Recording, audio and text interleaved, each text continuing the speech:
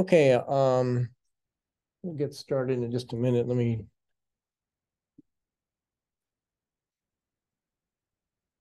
Last last week I was having problems with Zoom and it's kind of acting up a little bit here.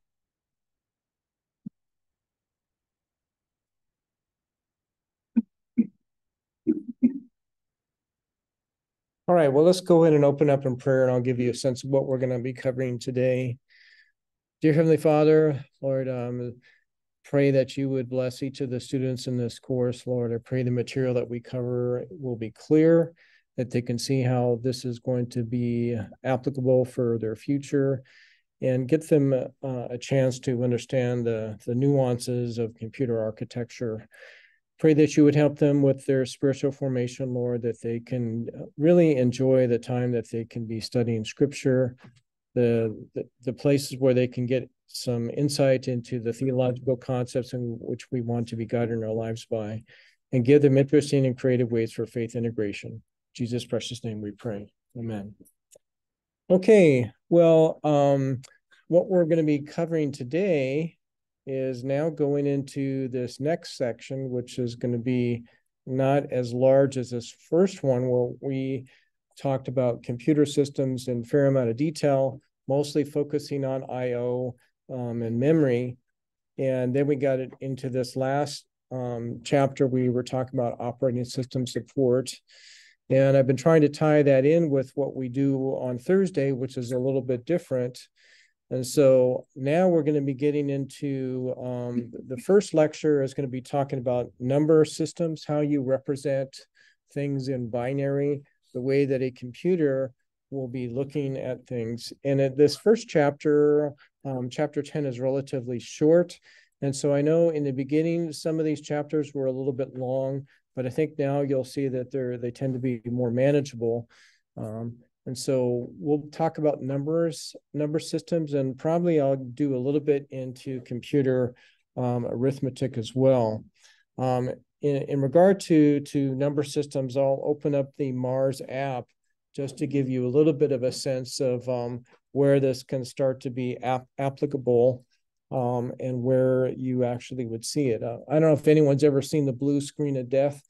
Usually it gives like a core dump. That's an expression of basically it downloads things from the core, from the memory. And so remember, memory is the access of what you're doing for read and write, for what you're doing using the computer for, but it's also the stuff about the program. And so basically it gives the last state before it died. And so you'll see like these hexadecimal numbers that are listed here. And so this will give a little bit of insight into what that's all about. So I've been using my greatest hit charts.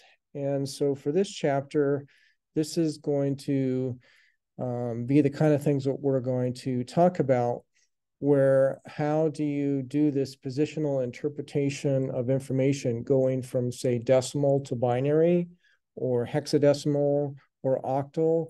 Octal is something that's a little bit more historic, but we'll definitely be talking about binary and hexadecimal. And so basically how we normally think of numbers in base 10, it's easy. We're programmed to think about it this way. And so if you have like 10 to the 0, that means it's the first digit. So 1, 2, 3, 4, 5, 6, 7, 8, 9. And then if you have 10, you just go over one digit, and you automatically, because it's base 10, you know that it's whatever that number is times 10. And if you go over one more, whatever that number is times 100, or 10 to the 2. Well, we have that same kind of thing that goes on for binary numbers, except for base 10, it's actually base 2. And I just realized that these should be 2 to the third. Maybe I'll just, it doesn't screw things up. Maybe I'll try and do this real time. Hopefully it doesn't kick off the sharing of my screen. I think it might have done that. So I'll double check that in a second. So this should be 2. This should be 2.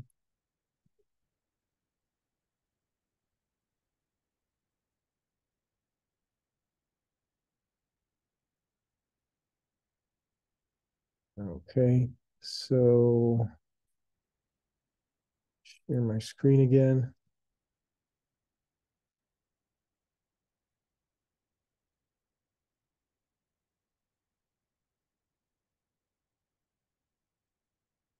So maybe that little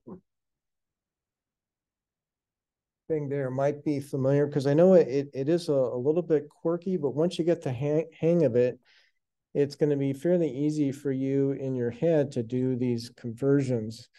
And so this is a table from chapter 10 that shows conversion going from decimal to binary and hexadecimal. So these are probably the three main ways that you'll do it. And you notice how oftentimes when you have a binary, they'll group it in bits of 4.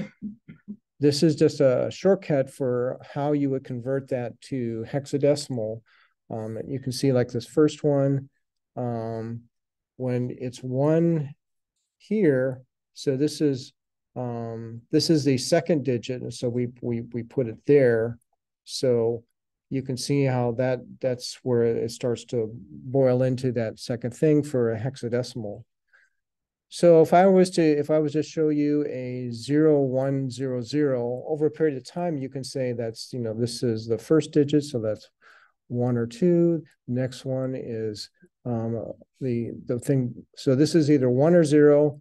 This one represents 2 to the 1, so that's 2. So it's either none or 2. And this one, if it's 1, it's either 4 or nothing. So 2 to the 2 is 4.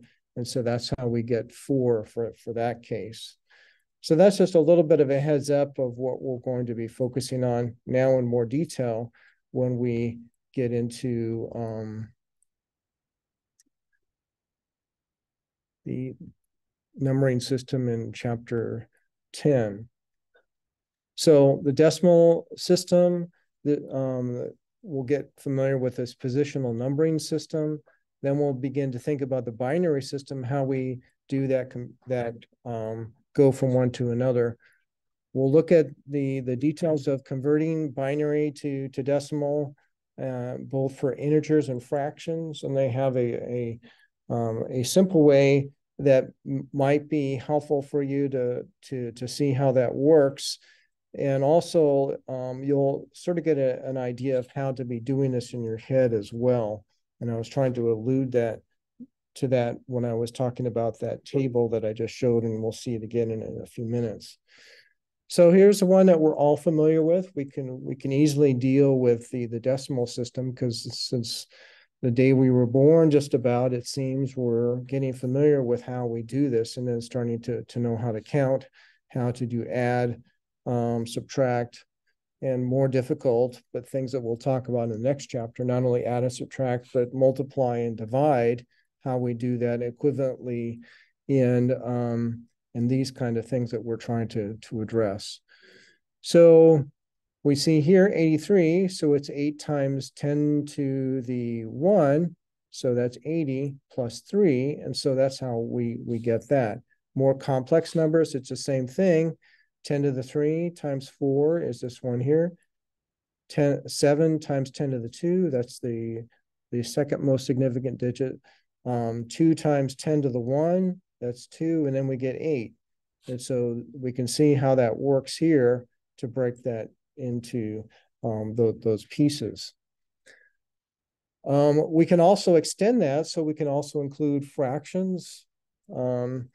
If maybe for you, especially in a calculator type of world or computer type of world, thinking things in decimal rather than fractions is probably more convenient. And so basically what you need to be figuring out is, well, where is the decimal point? And from that, you go in the opposite direction. Instead of 10 to the 1, 10 to the 2, 10 to the 3, it's 10 to the minus 1, 10 to the minus 2, 10 to the minus 3. And so once again, it's fairly easy to see how that works in decimal, but we can be doing this in a similar fashion for binary as well.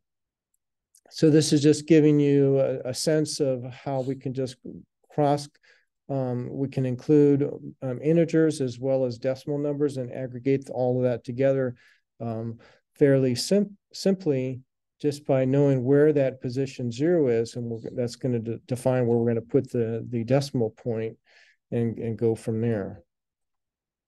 So if that's straightforward, which I think it should be, then we just get into, well, how do we start thinking about this in a more general sense and then begin to think of binary and hexadecimal.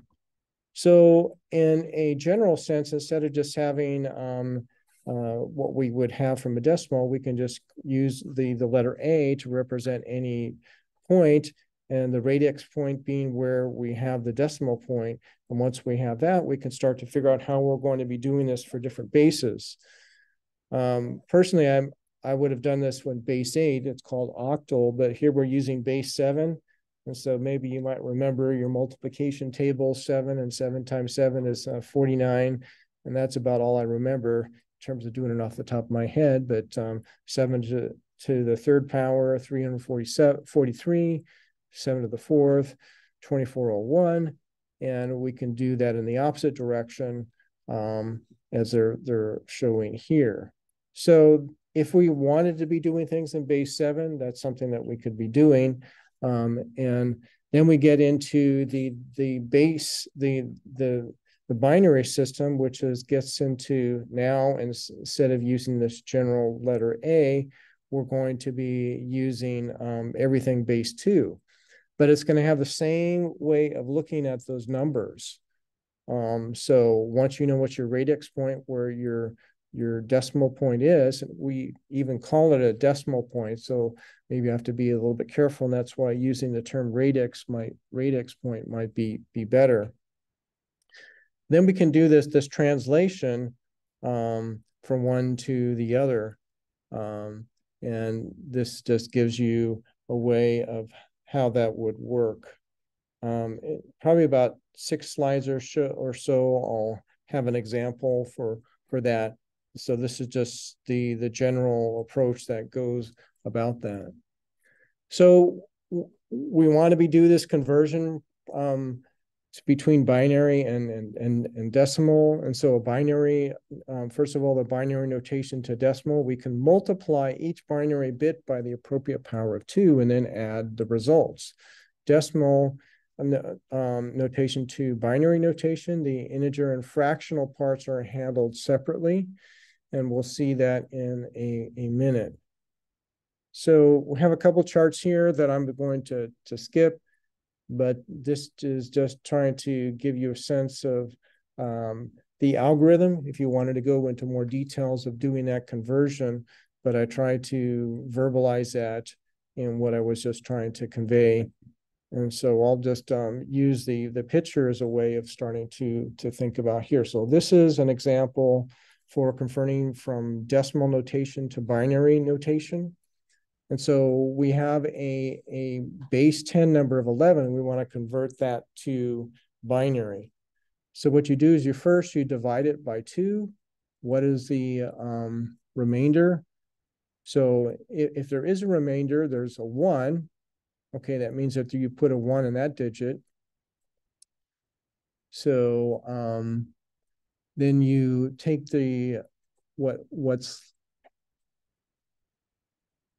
so 2 times 5 is 10. So we know that.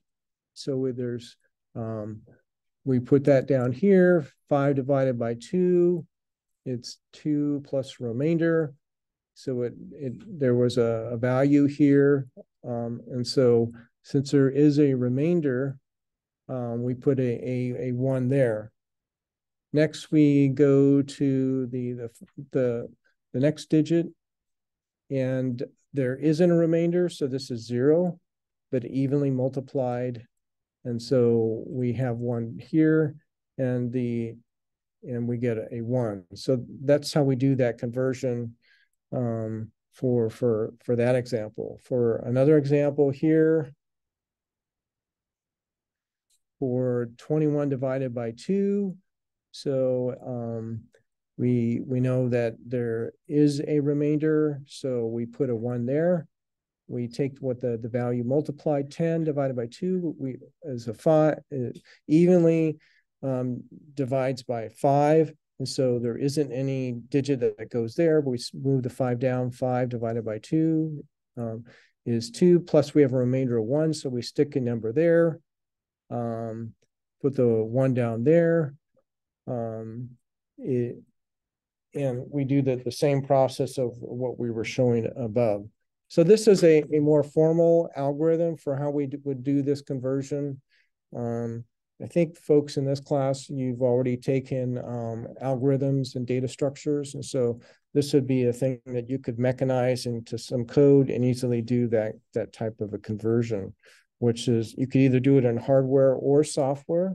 Maybe as you've started to see some of the things you can be doing with gates, that might have been something that in the past it might not have been apparent to you. So similar to what we had in these previous two charts, we have the general algorithm approach. We have that. Now we have the same way of looking at it, just to go through the theoretical construct for giving the algorithm details. We have that over 2 slides. And then what we do is in reverse, kind of, but now we can look at how we convert decimal notation to binary. So instead of dividing by 2, we multiply by 2. So we have a decimal fraction of 0.81, and we're going to convert this to a binary fraction. So 0.82 times 2 is 1.62. So the integer part is 1. We stick 1 there. We take the remainder. 0.62 times 2 is 1.24. There is an integer. You stick it up there, and then you take the decimal portion. 0.24 times 2 is 0.48. And so there isn't any integer, so this is a 0. The same thing for this next one. There's no integer, so it's a 0. Finally, we get to this 0.96. We multiply that times 2, 1.92. We get a 1. And finally, we get to the last digit that we're going to compute. 0.92 times 2 is 1.84. And so we get this value. And note that it says it's approximate. It's like, what if we convert a fraction into integers? What's that? I'm sure you guys remember that. What would be the conversion in decimal of 1/3? Yeah, 0.33333. So that's what we have here, maybe in a concept that we're more familiar with. It's an approximation. So you go to as many digits as what you are using for your representation of numbers. So that's one case where it doesn't evenly divide. Calculate, maybe I should say that instead. And here's a case where it does. So 0.25 times 2, you get 0.05. There's no integer, so that's 0. You go to the next least significant digit. 0.5 times 2 is 1, and it evenly divides. So if we were to convert 0.25 decimal to binary, it'd be 0.01. So remember that the first one is 10 to the minus 1. I'm sorry, 2 to the minus 1, and then the next one is 2 to the minus 2. So it's like saying this would represent the 1/4 digit. And so that's, so it's, you can maybe think about that. It's just another way of saying 1/4, but now we're putting it into that way of how it corresponds with a binary digit that relates to that. For hexadecimal notation, this is commonly used, and you can see this that I mentioned before, these grouping of 4 bits. And so over a period of time, you'll start to get this, you'll remember some of these number conventions, like 1000 is 8. That would be fairly simple. I was alluding to this before. 100 is 4, 10 is 2, and having this 16 complements is very easy to group together, and quasi getting it into this decimal notation. It's the same, all the way up here until you get to this A. Instead of saying 10, it's A. And so these last ones are things that won't be quite as familiar. And so that leads us to the table that I already showed you. And definitely for the smaller ones, getting familiar with these first 16 ones are helpful. But even if you don't, it's easy to either generate one of these tables in Excel if you like, or look it up in a textbook, or check for it online. You're going to find that. So thus, there are ways that we do these conversions. Computers think in binary. That's the way that we've architected them. That was a design choice a long time ago. And so those are the things that we have. So in terms of hexadecimal notation, it's not only is it used for representing integers, but also as a concise notation for representing any sequence of binary digits. So you can have decimals, if you will, or as well as quote representation of integers. So there's a variety of reasons for using hexadecimal notation. I've already talked about that. It is more concise. Imagine if you had to have everything in binary, and you can see this is going to take a lot of digits. And so even when you put it this way, this is a lot easier to read rather than having to scan all these digits and remembering this conversion. And so that's going to be definitely helpful. In most computers, binary data occupy some multiples of 4 bits. Thus, we get back to why we see the space between them. It makes it a little bit more human readable, or some multiple of those single hexadecimal digits. And so it's extremely easy to convert between binary and hexadecimal. And so I already mentioned that, so that gives you a little bit of a sense of that. So any questions on that? At least conceptually, that should be straightforward. Now we'll get a chance to be thinking about it. All right, we'll see if this continues to share my screen. It seems like I got some connections here between when I do PowerPoint and, okay, is it still sharing my screen?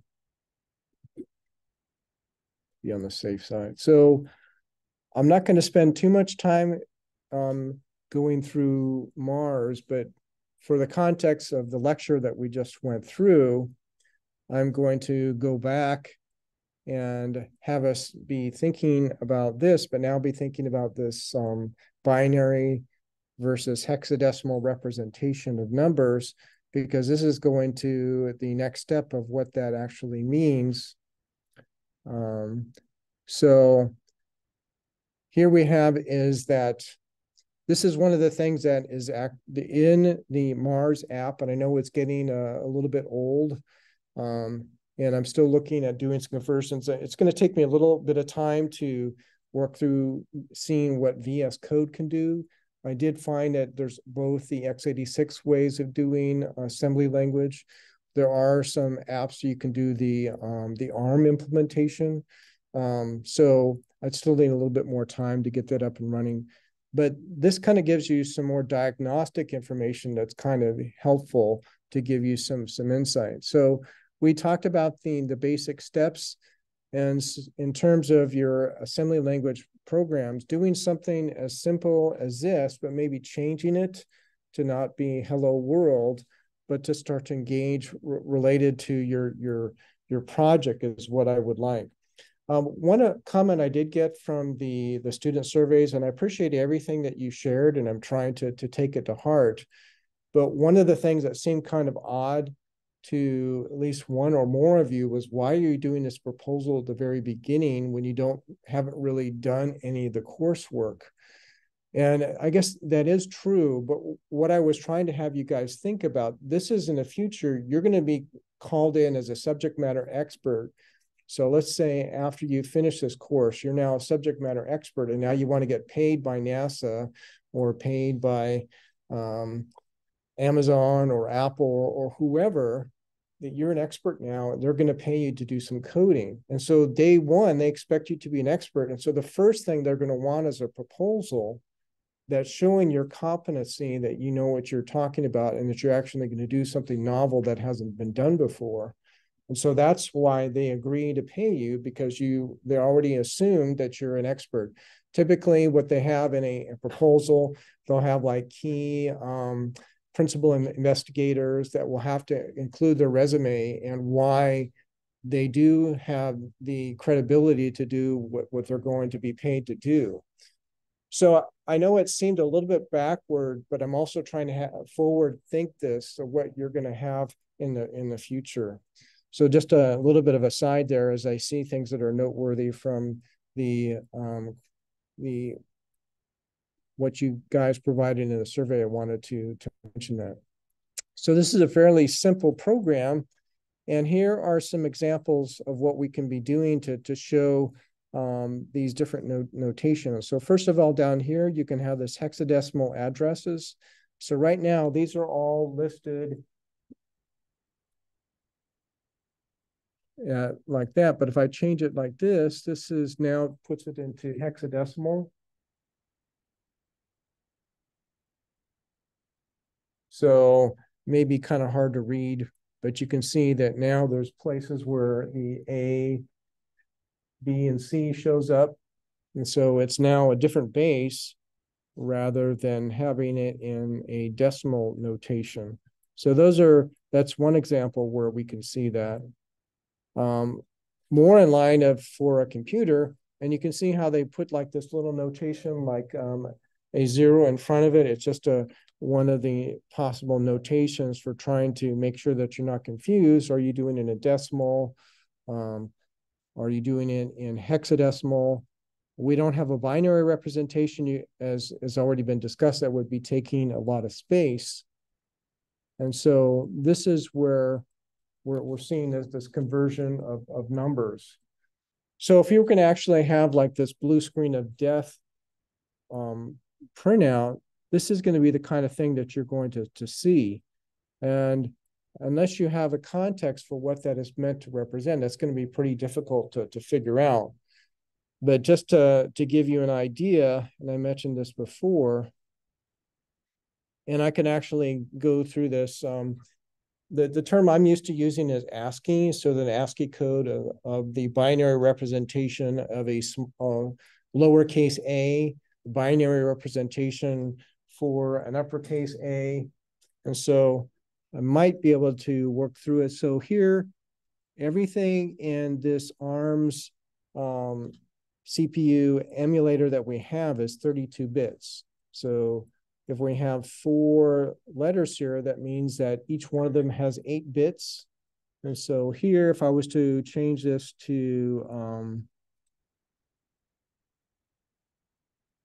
it'd be a little bit hard to do, but I think I can.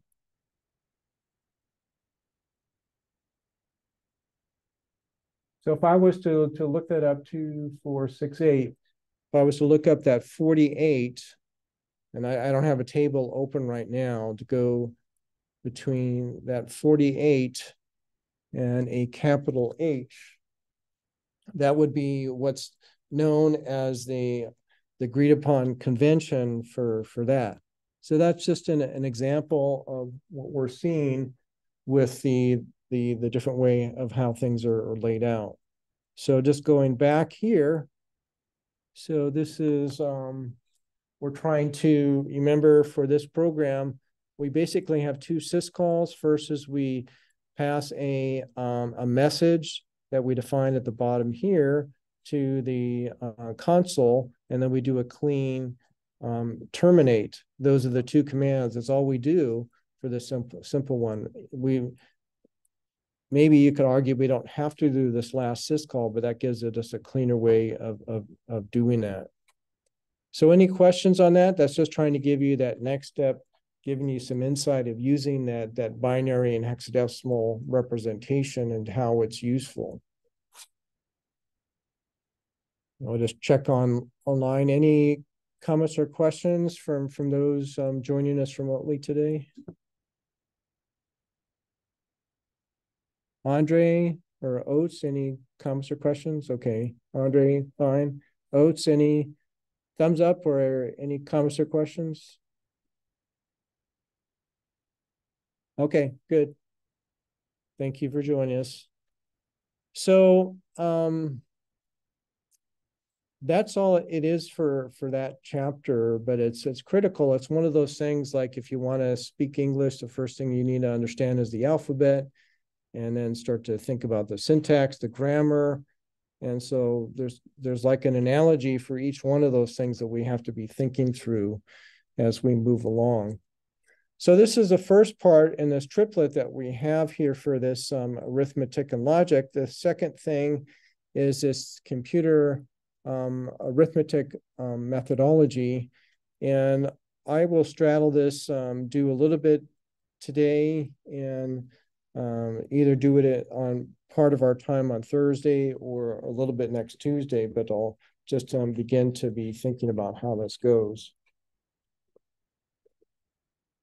The expression I like to use with the ALU, the arithmetic logic unit, it's like the Swiss Army knife. That's like the key in the processor of the programmability that you have, which is pretty amazing. And so we have to think of what is the convention that we're going to be using for number representation. So numbers for integers. What about floating point representation? Scientific notation was probably a term that maybe some of you heard of if you're not familiar with these things. There's an IEEE standard that defines that, trying to have some commonly used things. So that's the first thing that we have to do. And so how do you represent a positive number? How do you represent a negative number? And so there's various representations of how that's done. You just have a sign bit, that's one thing. There's something called the 2's complement, that's possible, and other things. And then we want to be thinking about doing both integer arithmetic. What would be the agreed upon standard for having a negation of a number? And then look at addition and subtraction, multiplication and division. And in a similar fashion, how we do it when you have both a base and a mantissa. There's various ways of thinking about that. What is a number times something to the power of? And if you have to go back and forth between those. And so some of that can get a little bit complicated.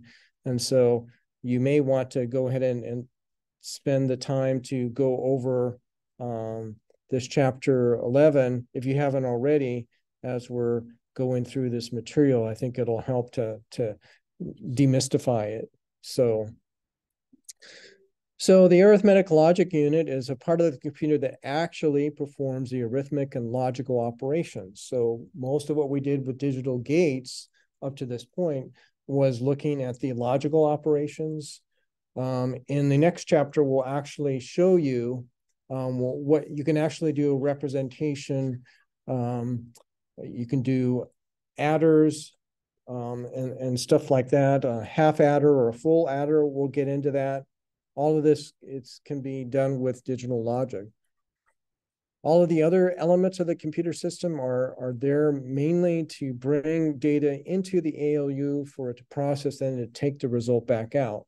So it's like the heart of the heart. You know, if you think of the CPU as the heart, and so this is like the main part of it, what it does. This is where the programmability comes in. And David and I were talking about this a little bit beforehand, that he watched the movie, The Imitation Game. Some of you may already seen it. I think, David, you said that was the first time you saw it.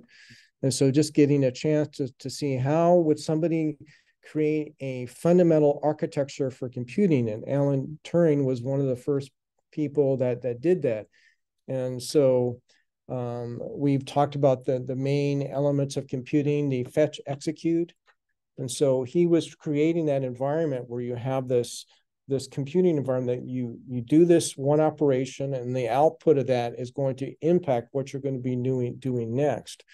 And so instead of having a dedicated capability as a reprogrammable capability that up to that point was really not available.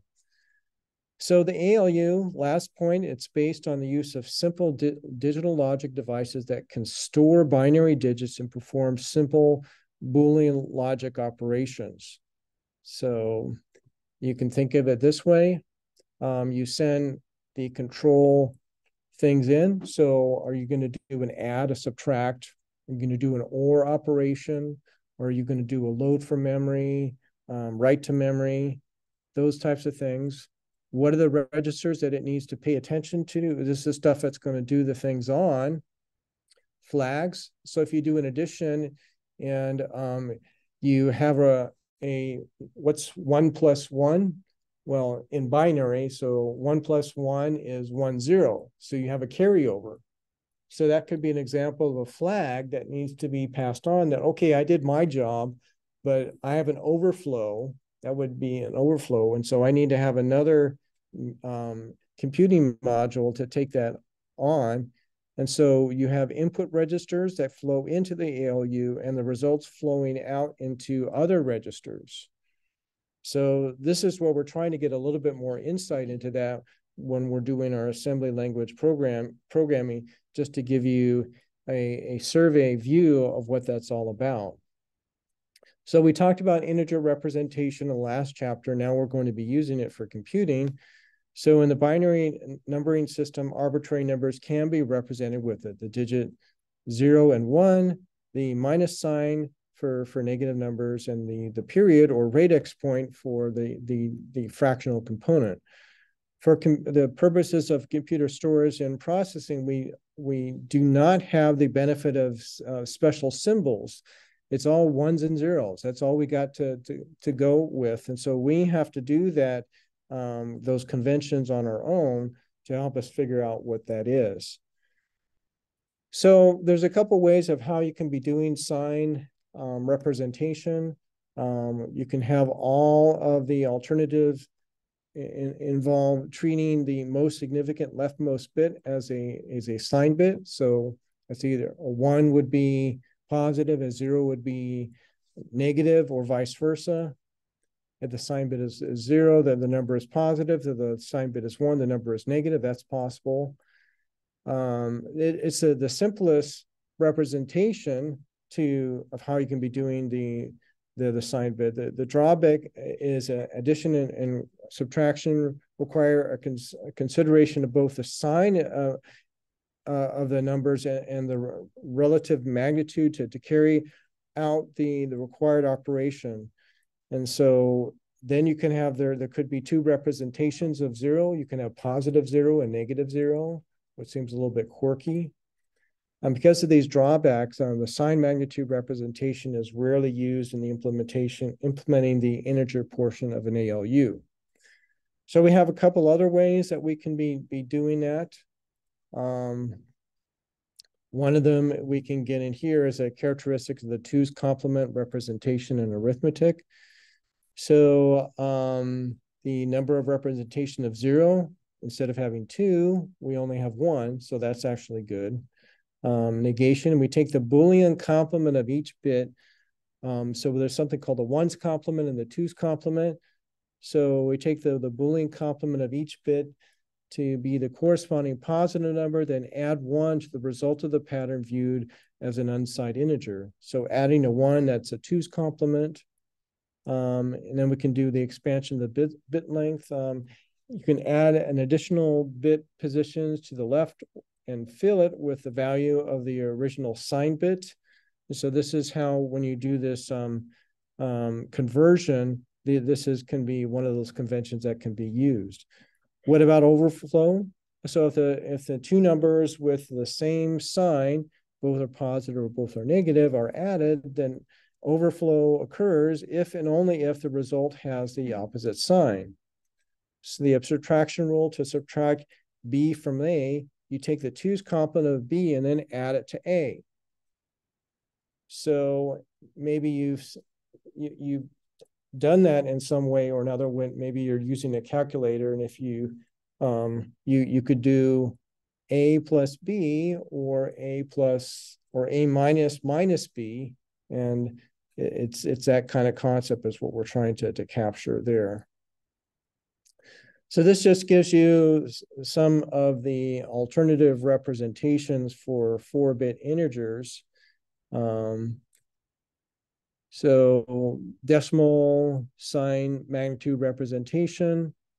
So remember, you'll start to get a better sense of what these are. 111, that's 4 plus 2 plus 1 is 7. So you can see it's once you remember what some of those bits are, you can do a conversion. Then we have the twos complement representation. And finally, we have a bias representation. So what kind of dynamic range do we want to have?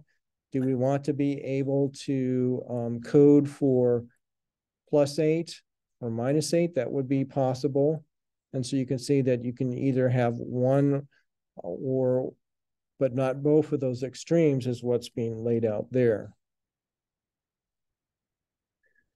So I think that might be a good breaking point for going through this, but let me pause and see if there's any questions about this. So we've talked about various ways of representing numbers. Now we've done some of this precursor for how we would be doing some basic operations here, adding numbers, dividing, stuff like that. Anything that comes to mind? Am I losing people? Well, I can keep going for a few more minutes, but if I see people nodding off a little bit, I just want to see if I need to break it up a little bit. So, Avery, any comments or questions? Kyle? Okay. Keep going. All right. So I saw a few nods. So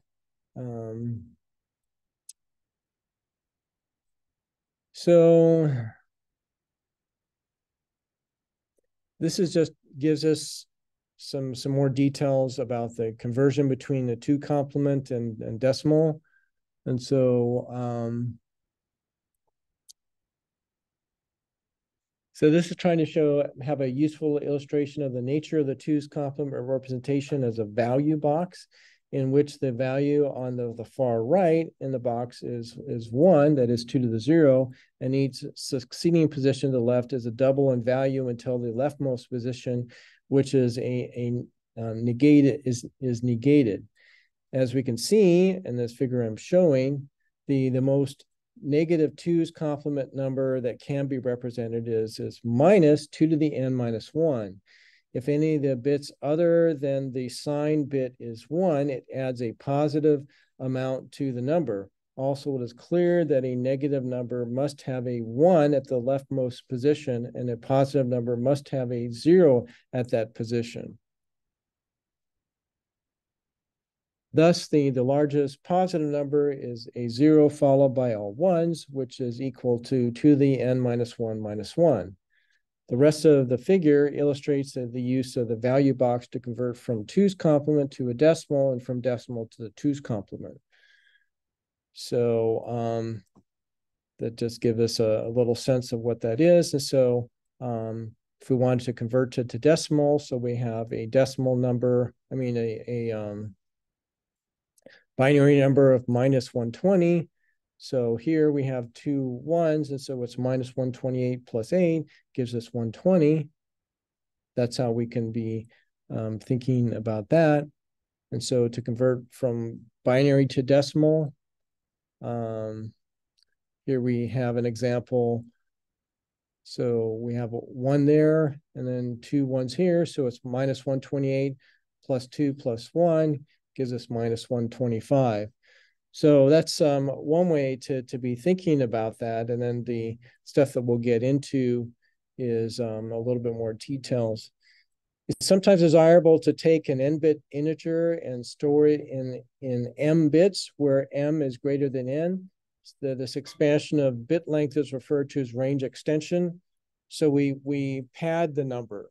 So if you have a 32-bit register, then you're going to pad it with, if you have like 100, then you're going to pad all of the digits above that with something based on either a 1 or a 0. So because the range range of numbers that can be expressed as extended by increasing the bit length. In sign magnitude notation, this is easily accomplished. Simply move the sign bit to the new leftmost position and fill it with zeros. This procedure will work for 2's complement and negate negative integers. Instead, the rule for 2's complement integers is to move the sign bit to the new leftmost position and fill it with copies of the sign bit. For positive numbers, fill it in with zeros, and for negative numbers, fill it with ones. This is called sign extension.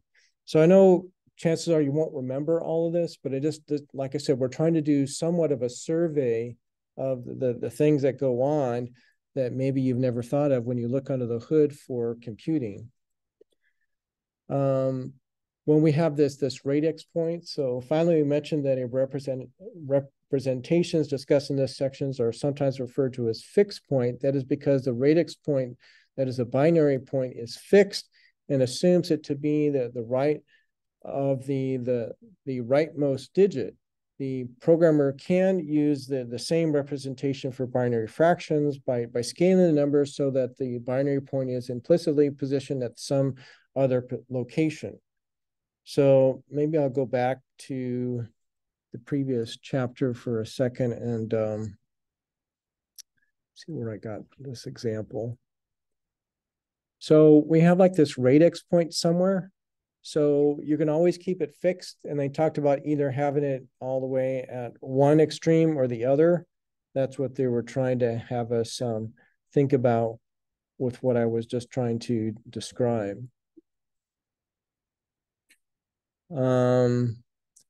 This then gets into, well, how do we do negation and use that? So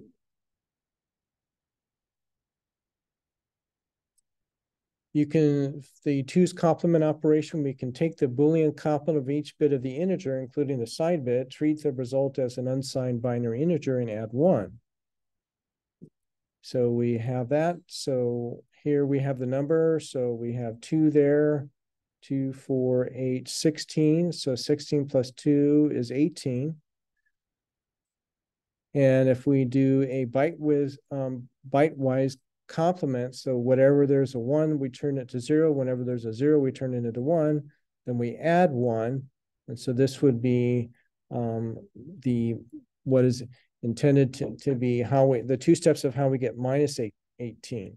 The negative of that number is it itself 18. So we do the same thing. We take the bitewise complement, then add 1, and we get 18. So that may seem like a little bit non-intuitive, but that just goes to show you of the power of once you figure out an algorithm and you use it, and then you can do an example and actually give the results that you would expect. So that's a process of how you would be doing negation in a computer. So here we have this example of a -0 and a +0. That's something that we need to be mindful of, that can come up periodically.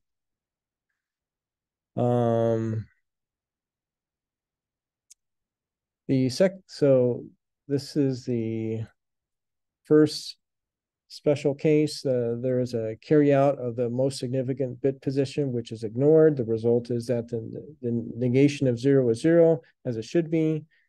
And the second special case is more of a problem. If we take the negation of the bit pattern of 1 followed by n to the -1 zeros, we get back to the same number. And so we saw the negation of a negation, it gives you the same number. That's what we would like to make sure that we get. Okay, I think I'll probably break it here because this is where we start to get into doing the actual calculations. And we'll see a couple ways of looking at this. And so I'd recommend that you go ahead and review chapter 11 if you haven't already. And we'll get into that a little bit Thursday and next Tuesday. So with that, we'll continue on our Thursdays being more of our lab day. I'd like to have one or more students each week share some of what they're doing with your projects. I know we've done with our first one. Now, if someone, even if you're not done, well, we can actually do some real-time development of your Mars MIPS projects. Let's look at that. So make sure that you're with your computer, have it open, and this is a chance you could start to, if you haven't done any of the coding, start it. So you guys now have the Hello World program. Maybe start trying to change some of those, and maybe instead of saying hello world and say hello APU or whatever, just start to do some manipulation. Maybe see if you could add something else. Maybe try and get some input from the console if you like, or adding a couple numbers. This was an example that I was showing last time. So just to be on the safe side, I want to make sure it's still sharing my screen. So this is the hello world. Here's an example of having a program where you're adding two registers and putting the results in another register.